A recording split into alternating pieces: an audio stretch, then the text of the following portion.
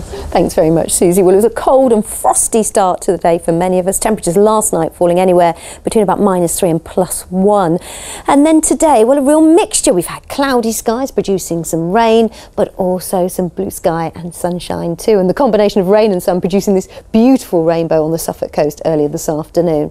Now, just a quick reminder before I take you through the forecast that we have actually got some flood alerts in place. They're in the west of the region, parts of Northamptonshire and Cambridgeshire.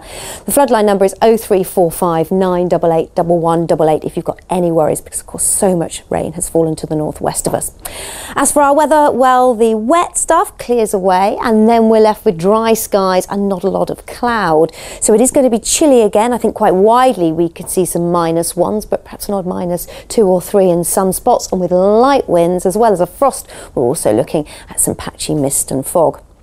And then tomorrow, this frontal system still moving towards us through the day, but it is looking largely fine and dry. Eventually, cloud will start to increase from the west, and some of us may just get to see a bit of rain before the day is done. But for most Saturday, it's looking a dry day.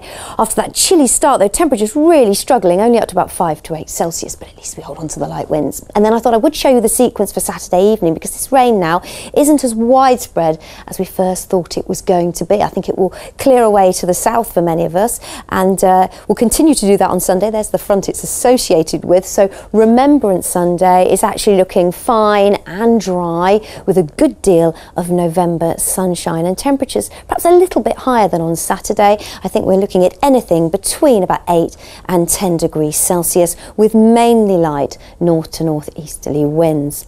So that's the weekend, and then probably some rain showing up Sunday night into Monday. That could linger for a time, giving way eventually to brighter skies and some showers. And from Tuesday onwards, it is looking rather unsettled. Yes, there'll be some fine and dry weather, but also some rain or showers at times. And overnight lows, still got some chilly ones on the cards on Tuesday night. Again, we could be below freezing. Have a lovely weekend.